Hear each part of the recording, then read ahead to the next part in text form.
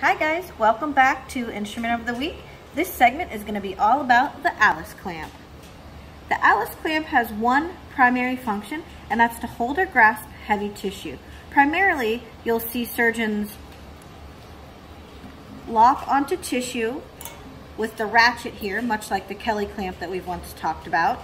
They'll probably use 2 or 3 of these to ratchet onto the tissue and then to lift up to maybe excise underneath or to give a little traction. So when I was going through school to become an OR nurse, I was trying to figure out different ways to remember the instrument names.